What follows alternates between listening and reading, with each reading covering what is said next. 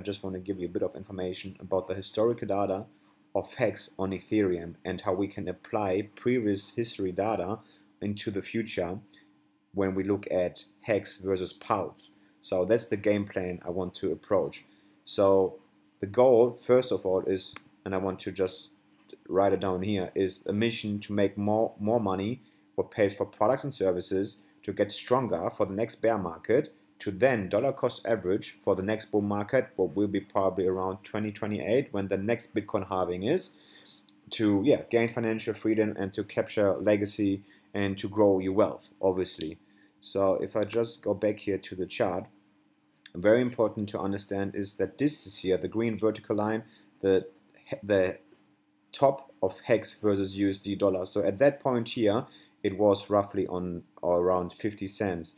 This is the top of Ethereum versus Hex, and over here, or actually 2 months later, you got the top of Ethereum anyways. So my thought process is, what could be a good approach and how I need to act? So right now I'm trading everything versus Pulse, right? So I try to accumulate a lot of Pulse. So obviously I would assume now, based on that historical data, that Hex is gonna top out versus USD dollar and versus Pulse way before Pulse actually is gonna top out.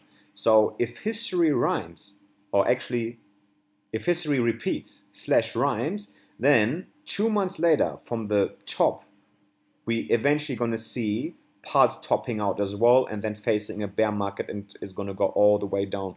So it will be very interesting to follow those ratios, and it's very important to bear in mind that you need to shift eventually your Hex into Pulse and then 4 to 8 weeks later get the profits out and sell the top. And this will probably occur, in my mind, around Q4 2025.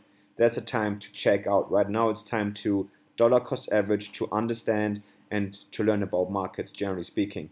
If you got anything out of it, please like, subscribe, and rewatch it eventually to get the idea what these vertical lines mean here. So I looked as well into eHex on Pulse, I looked into Ethereum on USD and Hex USD, and overall it bounces back to that. So if history rhymes, eventually this is how we can learn from it and make more or capture more wealth.